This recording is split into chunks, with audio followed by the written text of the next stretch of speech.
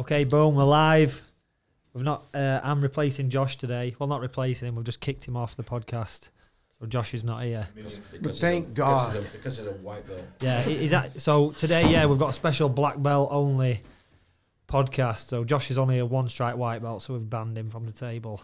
In my own studio. In his own studio, he's crying at corner now.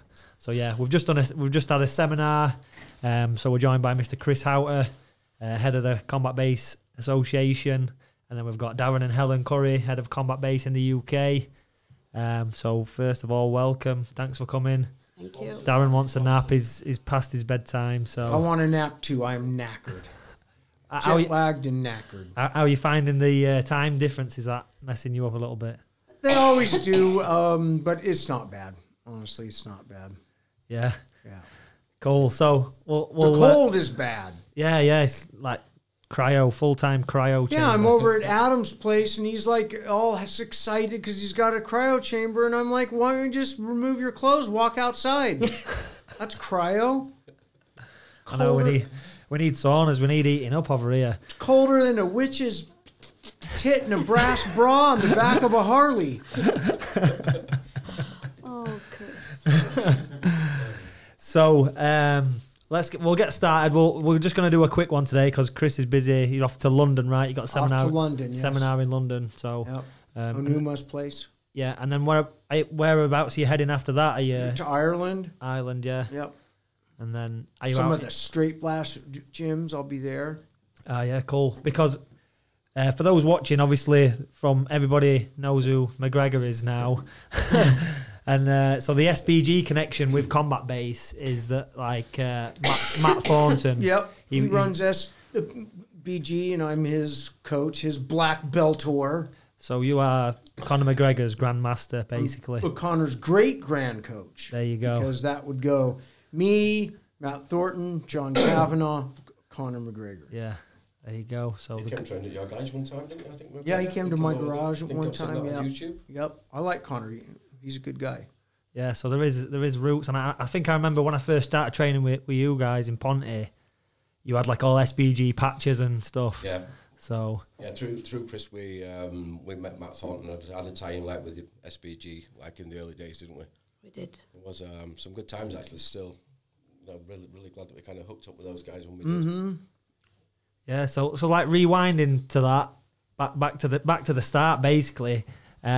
So Helen was one of the first. She was the first female. I think Helen is the first female UK black belt. What about Europe or second in Europe, but first in the UK. Second in Europe. French girl. French girl. Yes. She got it a month before I got. Yeah. Now Helen is tougher than nails, though. She really is. It's that Celtic blood. Yeah, I was gonna say that. Yeah. It's that fucking. You see, Celtic we don't mind blood. the cold, Chris. We don't whinge about the cold. You don't. You know what I mean? It's. And I'll tell you, I go like all over the place, like places where it's snowing and all that. But inside, it's warm. Whereas UK, you can never find warmth. Only under hot water. And sometimes I'm in places where the water doesn't even get hot. And it's like, geez, you guys just love the cold. We have central heating now, don't you? You do? We do, yeah. Why don't you use it? We do. Costs money. We just like to have it there, not turn it on. We don't. Yeah, in the summer we've got a big fan, but we don't put that on either. It's like torture. It should be torture. Yes, but warm torture. No, man, no. So when I started training with you guys, like I say, you had SBG patches and stuff like that. Yeah. I can't even remember what year that was. Like mid 2000s, maybe. Yeah. I don't know. Maybe a touch earlier. I'm not quite sure. I remember I was at the pro MMA fight you had, which was one or two fights before UFC. Yeah. Well, that was my debut on it. My pro debut, I think you was there. Yes. Definitely. Yeah. When we both cornered you. Yeah. When I leg locked that guy, Yeah. Exactly, because I remember you saying to me, I'm going to get a leg lock. And I see you just standing now everybody's doing fucking leg locks. Yeah, because of you. I remember seeing you standing over the guy and throwing some shots, and I'm thinking, don't sit back for a leg lock, don't sit back for a leg lock. And then Chris shouted as well, don't do it. And then Danny did it, and he got it. So. Yeah. So what do we know? We should just let the guy do what he does. Yeah, let them do what they do. Could have all gone wrong. He could have come on top, beat the shit out of me, and we wouldn't be sat here now. I'd have quit, and then I'd probably be like a plumber or something now instead. That'd be awesome. You'd be somewhere I'd be warm. installing I'd be central over heating in gyms. That's what I'd be doing. There's definitely a need. That they don't use. Oh, there's a need for that. Yeah, there's a It's just for show, though. The There you central go. heating is just for show, Chris. Just for when you come over. So when I started, I think, was you a blue belt or a purple belt at that time? Blue belt, Blue maybe. belt, I think. Yeah. I think when I started, I think you just got your purple belt. Yeah. Around that I time. think he'd just gotten his purple belt. Yeah. When would that have been? We got blue belts in 2000, January 2000. I think I was maybe 5 years at blue belt. Yeah. And you got your purple belt with Matt, right? No, you. Was it me? Thanks, coach. No. Memorable. Can't right? you remember that check? Can't you remember that check that you had to I hand was over? there, yeah, you took the money. No one remembers when you gave them the lower belts, right? Yeah. So if that's like mid 2000s, that's kind of when I Yeah, started well, training. something like that, yeah. Yeah, And Yeah. did you get promoted before Darren, Helen? I did. Yeah, there you go. Always one in front Yeah. in life and in jiu-jitsu. It's funny because people have said about about being the best guy in the group, and I go, I'm never been the best guy in the group. I've never been the best guy in the gym. I've never even been the best guy in our house. So when you get someone like Ellen there, your ego's pretty much kicked out of you right from the start. I didn't know how to do it on a purpose, just to sort of keep me in check. Yeah. I think it's like obviously Darren's the better of the two, but I'll give the belt first to Helen, just to keep him reined in a little bit. It's a good tactic. It worked. So obviously, you guys started jiu-jitsu. When did you start actually training in jiu-jitsu? Basically just do it yourself, grappling and stuff, pretty much from first couple of UFCs, wasn't it, really? So It was- like 93, 94. So, yeah, It was the second UFC that we got into it, wasn't I it? think so. When we watched Yeah. Gracie Hoist Gracie, yeah. against Pat Smith, was it?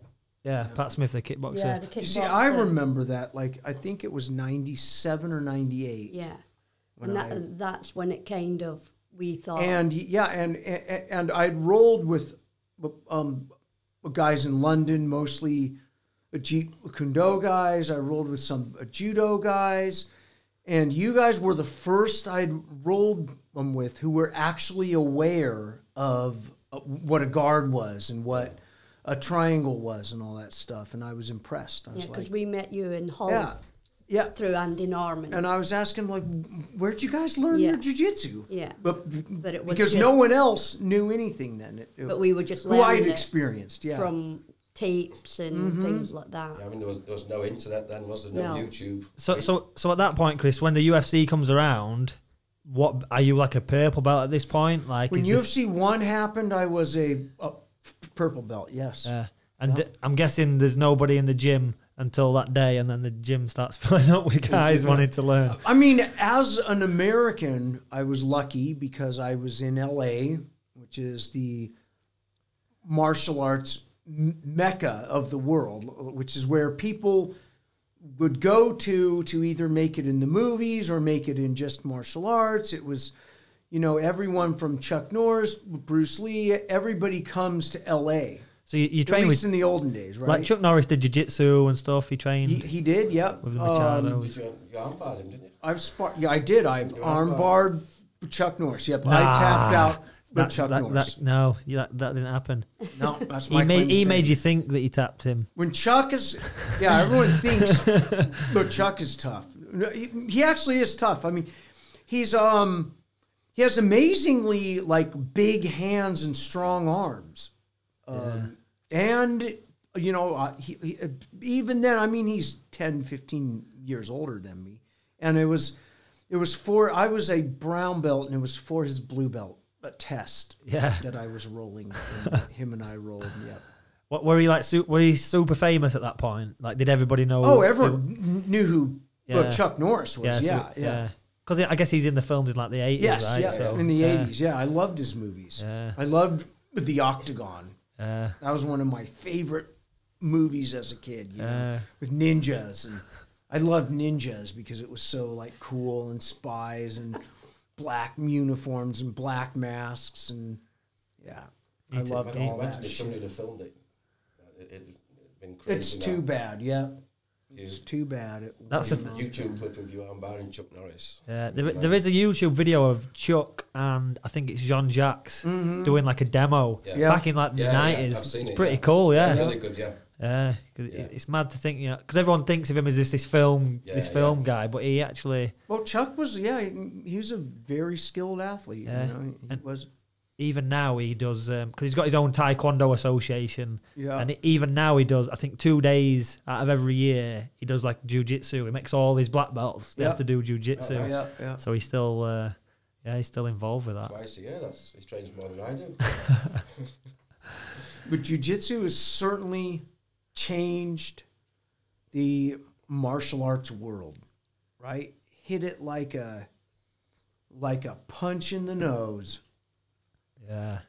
Didn't you say that was one of the worst days ever? I've seen Hoyce Gracie win first UFC. The best and the worst, right? Because then everybody wanted Everybody to know wants to know jiu-jitsu. about Well, it's like I knew Took the away cat your- was out of the bag, right? It took away your Like, superpower. yeah, Right. little It's yeah. like now everyone will acquire it, right? Which I thought would happen faster, but it did happen, right? And it's always still amazing, but to me, the persistence of fake martial arts disguising themselves as reality martial arts. In other words, like, I'm not surprised that cultural martial arts, such as various kung fu styles with their beautiful acrobatics, are around still, because like ballet, it's still It's like an art form. it's a beautiful art form. Yeah.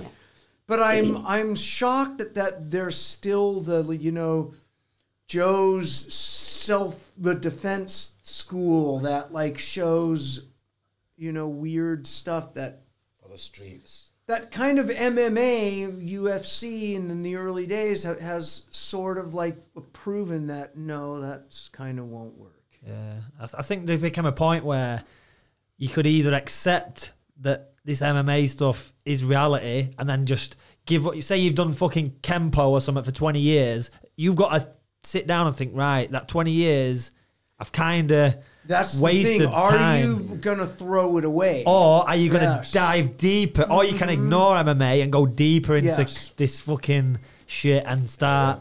Yeah. I think there's kind of three paths in general, right? And one of them is like you had a classical style, say, or even one of the other combat sports. You did boxing, you did wrestling, and you discover the jiu-jitsu. You throw it all out and start brand new and say, I'm going to learn but jiu-jitsu. And then maybe later on you bring back some of the things you learned. That's one route. The other route is the threat to your ego and all that you've already learned, you reject it.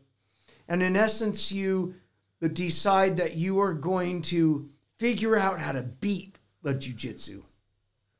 And then there's the middle route that a lot of guys will take, where they'll keep up their kung fu or karate while in parallel learning the jiu-jitsu.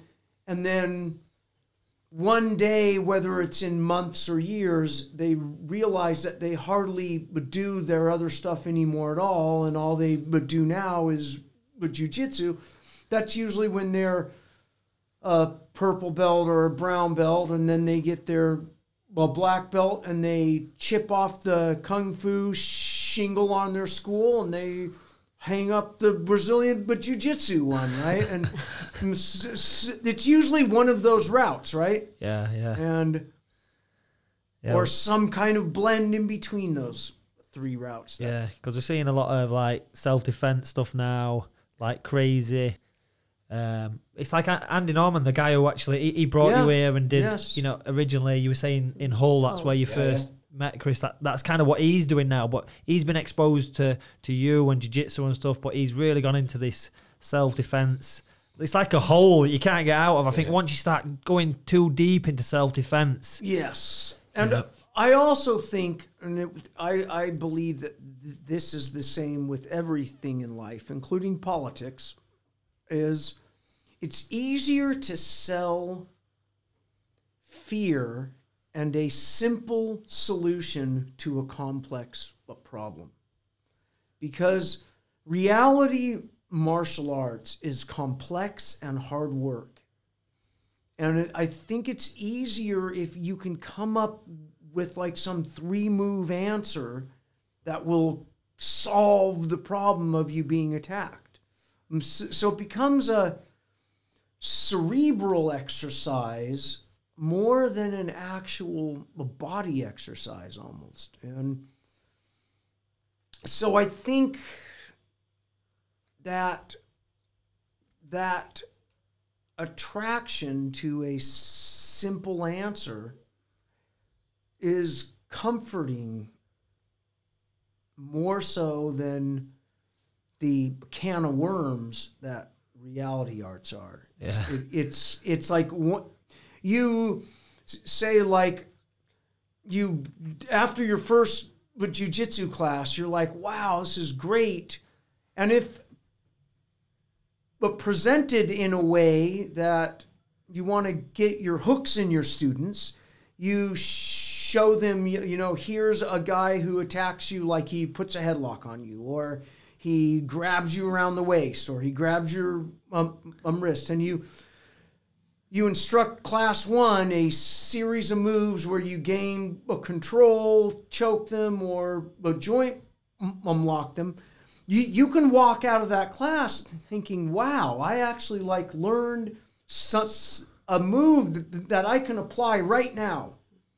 And then you come back the next class and you start realizing, oh, I don't really know it. And then within a few months, you realize, wow, I barely have even scratched what it is. And against a guy who knows, or even just, some spazzy athlete, I'll get destroyed. So it starts opening up the can of worms that you chase the art then, right? Yeah. And you can chase the art, or you can chase the illusion of self-defense. And I think that's where that little switching occurs, whether you love the competition, win, lose, or draw, you like the fight, you like the art. Or your ego says, I don't want to risk losing, so I'm going to teach self-defense and just stop at that point where I show 1 to 3 things and then keep that illusion of it works. Yeah. Because I think the thing with combat sports, I will say, as opposed to combat arts, is once you get involved in the sport, and that depending on the combat sport rules, right, then you really start to love the game, I think, right? Yeah, it's like you speak about it, about you think about the street, you train in the sports side, you learn about the art, but you just appears to be that's what's real is we got to learn how to street fight, right? It's like I firmly believe that if you took a combat athlete, you could run them through a weekend course on street applicable self-defense moves, and in that weekend course, the experienced combat athlete will acquire those skills.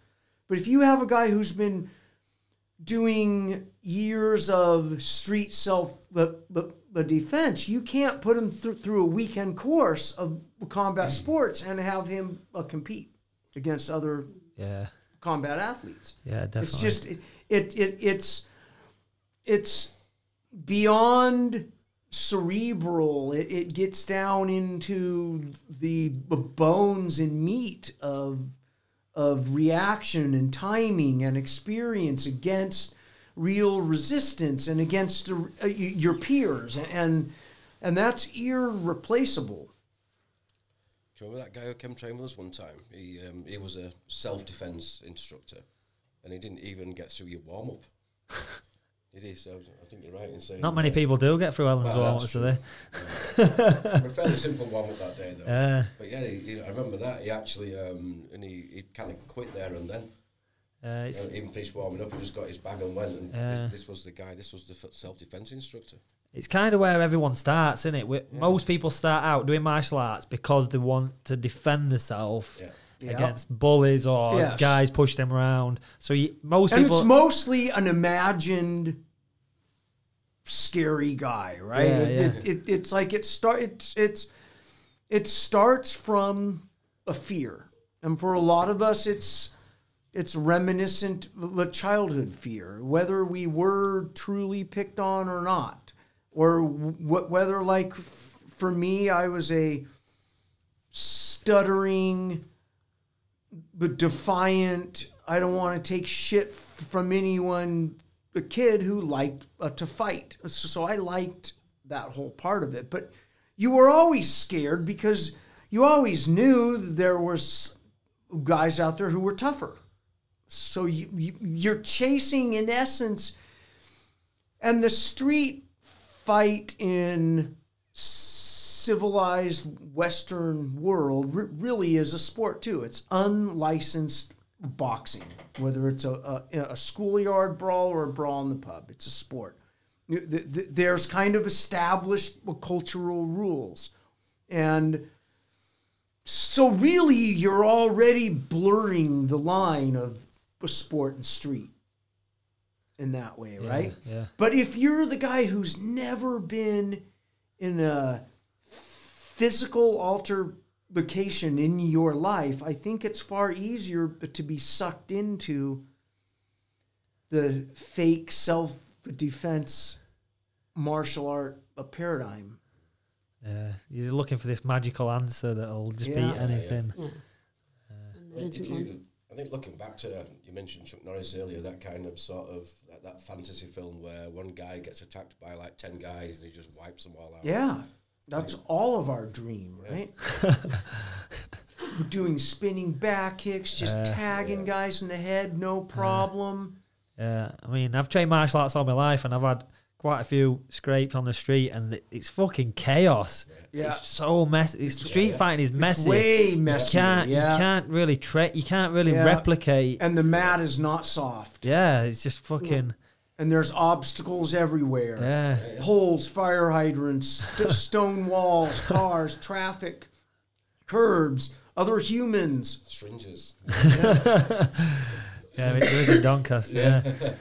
Yeah. It's crazy. It's crazy. So going back to, like, obviously you say you met Chris in Hull. Yeah. So how did this kind of thing start? You know, with the old combat-based thing. Hull is the paradise of the UK. I disagree, mate. I have to disagree.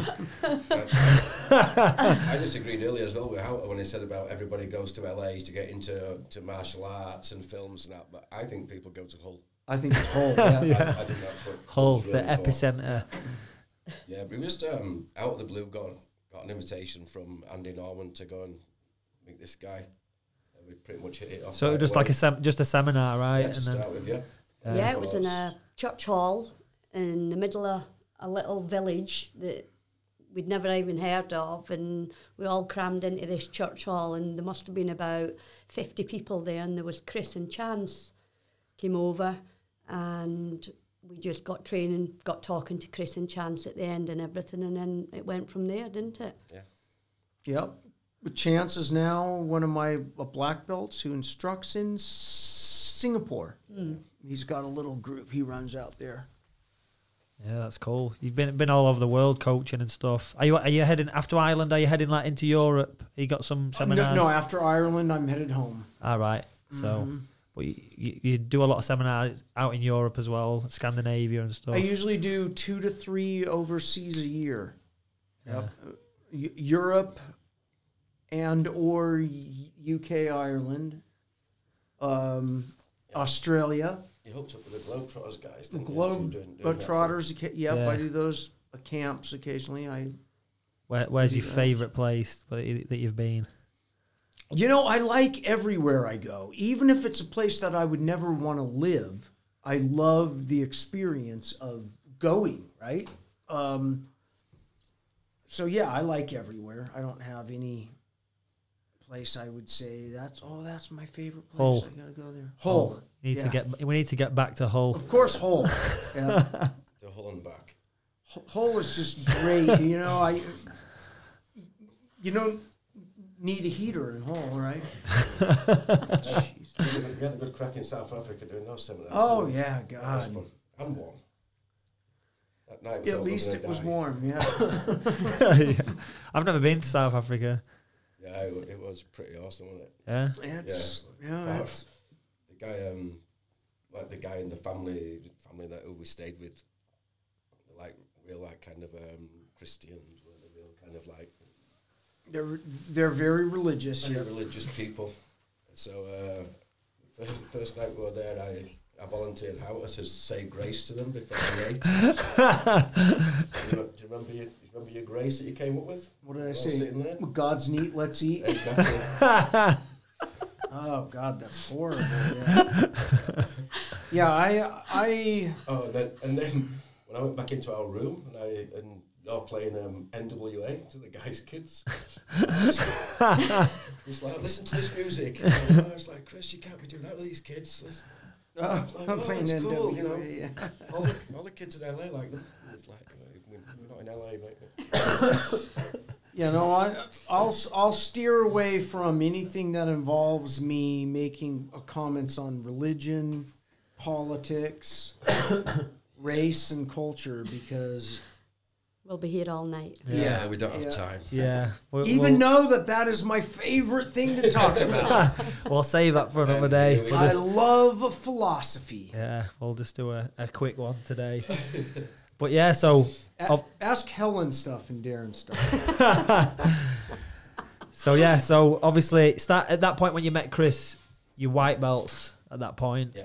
And then so you linked up, and then what happened then? Were you getting him back every year, or how often are you training with him at that We were point? bringing him. He was coming over twice. I came over Twice twice a year for about 5 years, Yeah. huh?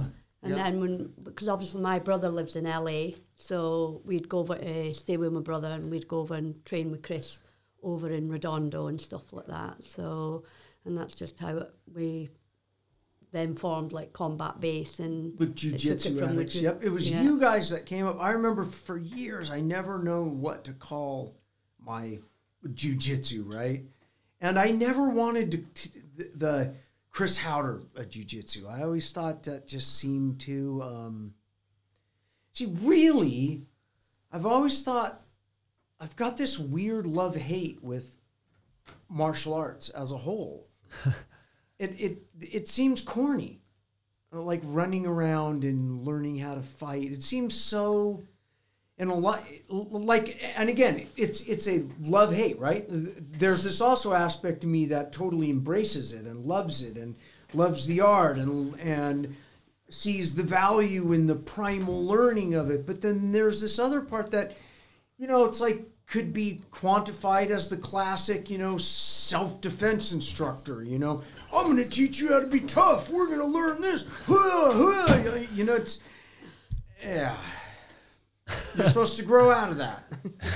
And I never did. You came up with the position Combat Base. Yes. And that's where we took the name from. So that I named it. Yes. So that's from like a military term, right? The Combat Base, is that what? I don't. It's not even really a military term, but I thought of it. Yes, as a. It's a good position for passing guard, but transitioning from but being down into standing. You can shoot from there. You can punch from there. You can defend from there. So it's a base from in which it's so a combat base. Yeah. So you came up with that name for that position. That term, and then Helen but Darren were like, call it combat base, well, jiu-jitsu. And at first, of course, I hated it because I always hate any named thing at first. It just seems, oh, really? We're gonna name it? Yeah, that's cool. So the gym was called Combat Base first, right? And then now the old branch, and there's quite a few schools now. I mean, obviously we've got schools in the UK, but in America is there's quite affiliates. Yeah. I mean, had I had any brains and less morals, I would have created a pyramid structure where everybody who was under me had to change the name of their school to Combat Base.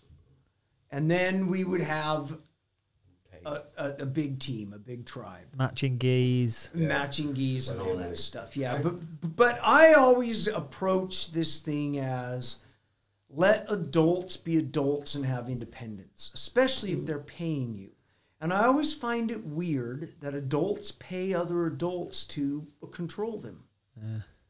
It seems, and that's the culty part about martial arts, is about how you're paying somebody money, yet they're telling you what you can wear, what patch you can have, what shirt, and you're paying them money.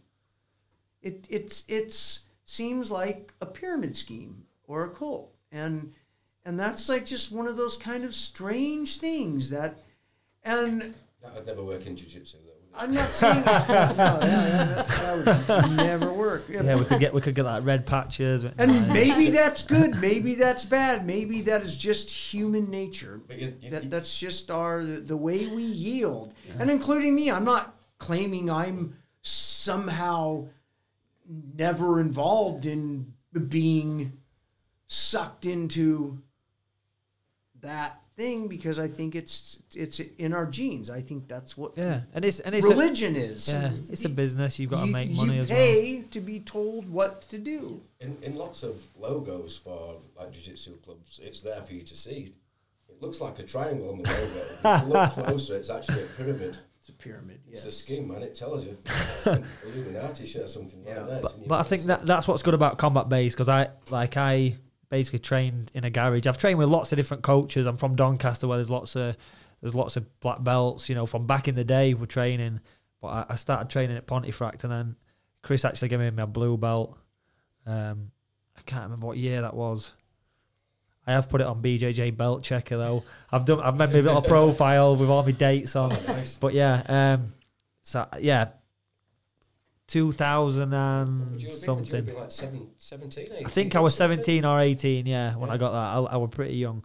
But so, and then I've stayed with Combat Base this entire time, but the cool thing about it is that kind of independence and freedom. Like, I can do what I want pretty much. And, I think that's what attract people to join Combat Base is that freedom. Yeah. Whereas...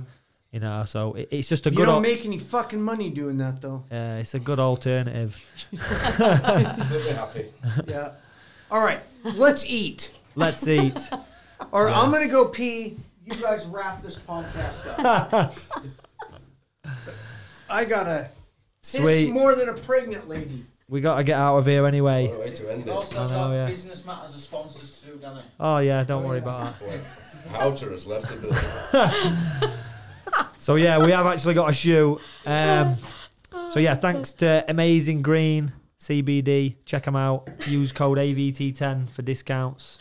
And if anybody wants to train at Combat Base, where can they find you? Where do they just turn up at your house? It's a secret location. They have to actually find us to qualify to actually train. There you go. So either that or Google. Combat Base Pontefract. Thank you, Darren. Thank you, Helen. Thanks, Chris, who's now in the toilet. Oh, God. And anyone wants to sponsor us, get in touch. So we are still looking for some new sponsors and stuff. If you want to jump on, just fire us a message. You can get in touch with me, Danny Mitchell MMA, on all social media, and Josh Gudgeon, or All Stars Podcast. Thanks for today. Thank you. Thanks, Thank mate. you. Cheers.